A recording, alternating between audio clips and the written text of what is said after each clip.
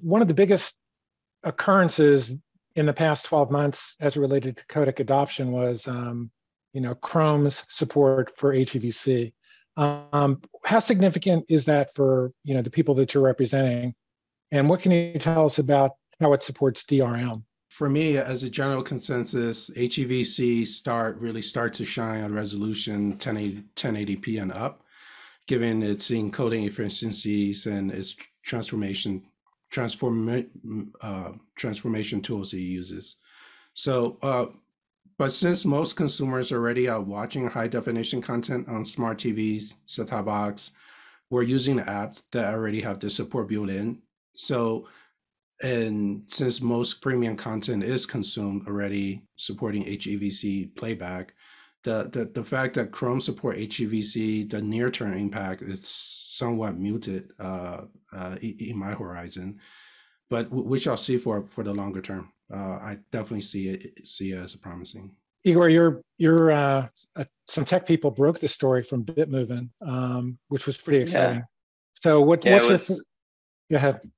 It was interesting. So we reported that as a bug like 6 years ago, and they fixed it. It's fixed. It's amazing. So I mean, I think it's great. It certainly adds, increases the percentage of devices or clients capable or theoretically capable. Right? You still need a hardware-based decoder on the device to decode HEVC, but in theory, right, that number is like 85, 86% now of browsers which would be able to decode HEVC on compatible devices. I guess the challenge is still lack of DRM, right? So there's no support in a wideband CDM for HEVC on Chrome, unfortunately, and hopefully that changes. To Alex's point, that's a must for any premium content provider, certainly any of the SVOD streaming services. But I think it's a really positive step in the right direction. We were excited and surprised to see it, and kudos to Google for making that happen. Okay, Alex, you have anything to add? Yeah, I mean, I think that the best really thing to come out of that news is that I think it really improves the perception of HEVC as a widely supported codec. Because I would say that like browsers were really the exception. I think HEVC adoption actually reached critical mass, I think, several years ago, because with the exception of browsers, it had already become a standard on all the smart TVs and all the streaming sticks.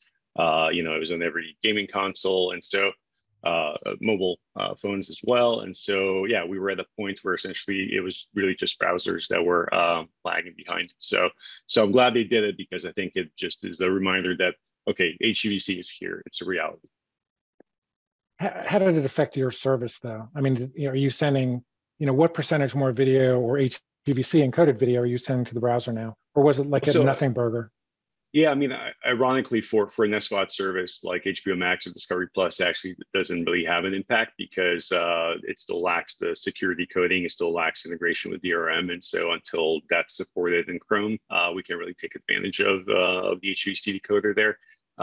We could potentially take advantage of it for like playback of trailers, ads, like other short form content that's not typically protected. But for majority of our content, we actually still can't take advantage of it. So that's why I say, like, at least for us, like, it's really more, it's good for the perception of HEVC in terms of making sure that everyone is aware that it is now a widely supported codec. But practically, it didn't really have much of an impact.